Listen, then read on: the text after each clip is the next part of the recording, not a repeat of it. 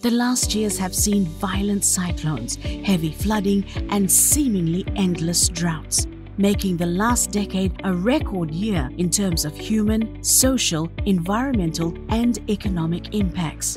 Costs of climate-induced disasters have drastically risen. And while climate change affects us all, some communities feel a much greater impact.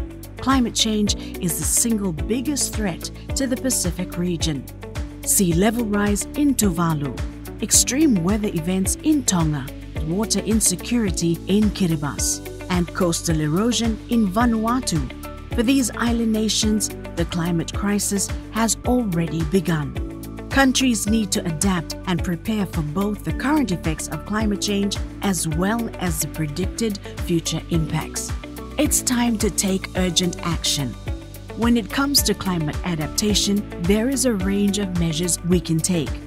Building adaptive capacity and resilience to extreme events. Reducing the risk of damage to people, housing, and ecosystems, and putting greater focus on adaptation planning to better identify actions and opportunities. These measures will see benefits such as sustained or increased agricultural production, higher household incomes, enhanced environmental services, and overall enhanced livelihoods. But implementing these plans will require new costs for local governments. Without tailored strategies for financing adaptation measures, Pacific nations will continue to suffer the effects of climate change.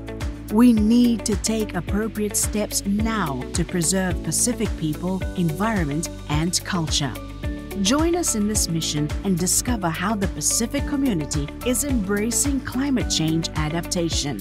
Find out more at spc.int.